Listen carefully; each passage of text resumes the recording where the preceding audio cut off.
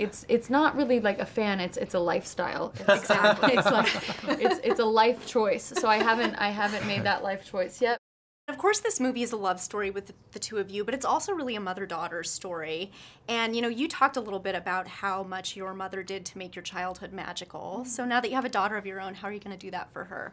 Bring my mom around. Yeah. I've got my nieces and nephews in there in the room. We're all very close, and you know, I learn so much from her. So I do all the same things that my mom did, but just a quarter as well. But my mom, she literally went to visit their school the other day, and my youngest nephew is class of 5-year-olds. They saw my mom and they just screamed for 5 minutes. They ended crying after they were screaming because their emotions got so worked up. They were so happy to see her. Sweet. She's like Willy Wonka and Mickey Mouse, like wrapped up in a chocolate fudge covered churro.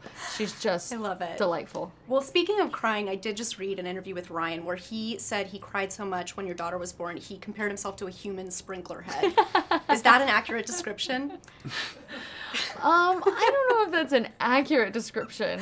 He is charming. He does come up with funny things, but no, he was not crying that much. So how familiar were you with each other before this film came along?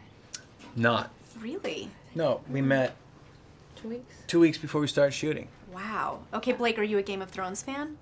Not yet, but I'm really scared because everyone that I meet, it's not really like a fan. It's a lifestyle. Exactly.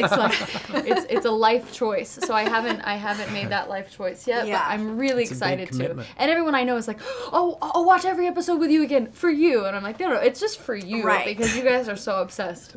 So yeah. But I can totally picture Blake in the Game of Thrones world, right? Can't you? As a dragon? Yeah, maybe like you kind of have Mother of Dragon hair going in a good way. Oh. Ma'am, it says here you were born in 1908.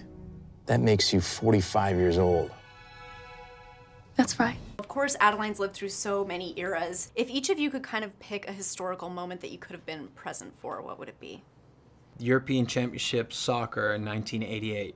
Very specific choice. I'm going to be at the finale. Okay.